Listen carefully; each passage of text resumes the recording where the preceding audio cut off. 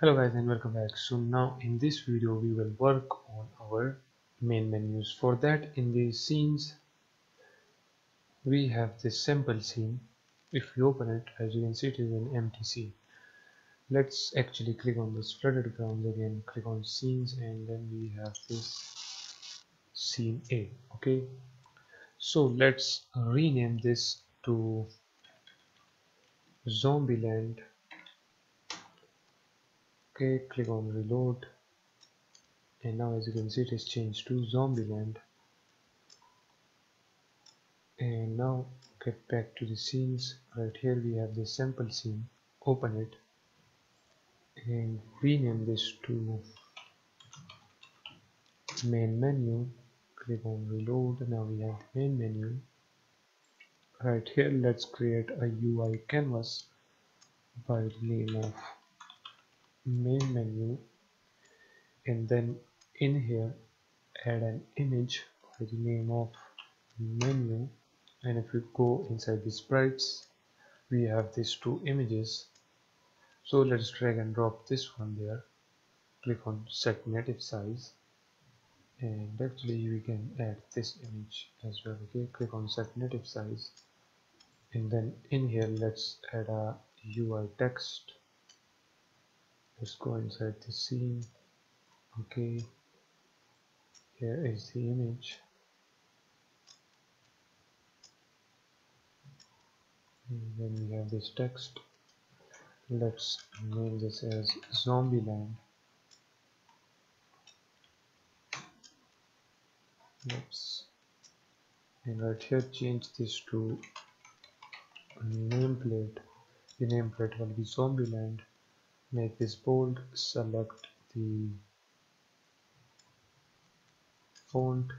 Let's change the size to 50. Let's make the width 4 to 1 and the height 77. Okay, here is the text. Let's turn on the gizmos. Actually do that. Change the color to white, and let's actually select the zombie font and see how this will look in the zombie font. Okay, it doesn't look good in that one, so we will leave this right like this. Let's click on this and select the center top. It will not show because it is outside the canvas, but if you play the game it will look like this. So we need to make this image a little bit bigger. So what we can do, we can click on the menu and let's change the width to 1920 and then 900. Okay, and now if you play it, okay, it is there's some problem there, so let's change this to, for example, 7. And now if we play it, okay, as you can see it seems perfect, but we need to make this text a little bit down, so let's drag this a little bit down below, for example there. Now after the nameplate we need to add the buttons, but actually let's just animate our Zombieland text. Okay, so for animating that, let's click on animation, then click on create. In the assets folder, let's create a new folder by the name of animations, and in here we will create an animation by the name of nameplate. Click save. Now we can animate this, and in order to do that, click on this record. Let's actually change the color of it. Okay, so we will make this black, as you can see, make this black and then again white. Let's stop it. Okay, let me actually delete that. Let's record again, change its color to this point, Okay, then move this right here, then change its color again, and I think that will be it. As you can see now it is being animated, but actually let's move this to, for example, 5 seconds, so we will drag and drop that there. Now the animation will happen slowly, as you can see.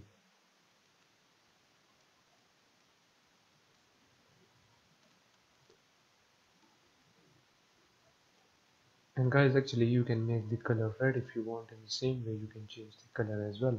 Just delete that other one, click on record, and let's record it right there. Let's change its color to,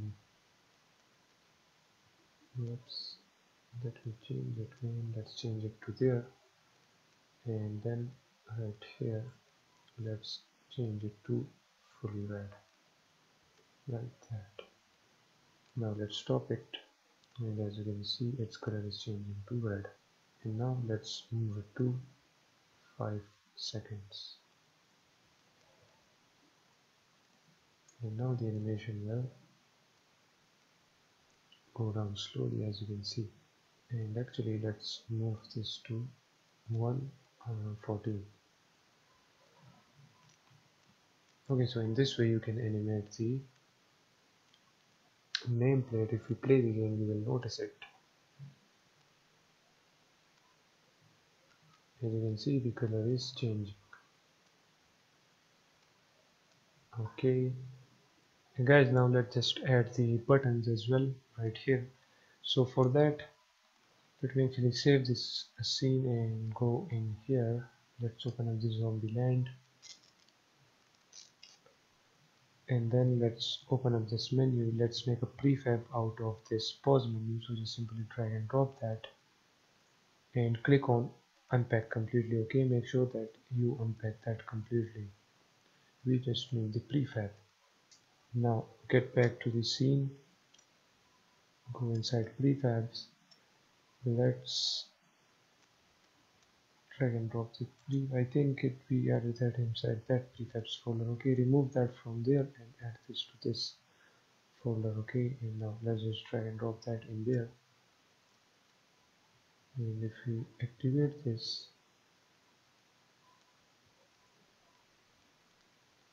let's unpack it. We have these buttons.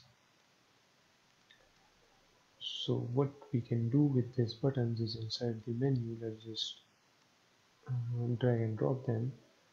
Okay, right here as you can see it has the buttons. Let's delete that. Okay, and let's move these buttons to middle center, and then move the resume button up here, then move this one to here and this one right here. Okay, now we have the buttons. Let's play the game. Okay, here are the buttons as you can see. Let's change this button to play button, and in here change the text to play, and change the menu button to option button, and then change the text to options. Okay, and the quit button will be the same. Now as you can see we have the buttons, we have the nameplate for our game. Now the next thing which we will be doing is to create the select player option. Okay, so when the player click on this option, then we will give him the option to select different players, and for that we need to create a menu, but we will do that in the next video, so catch you guys in the next one.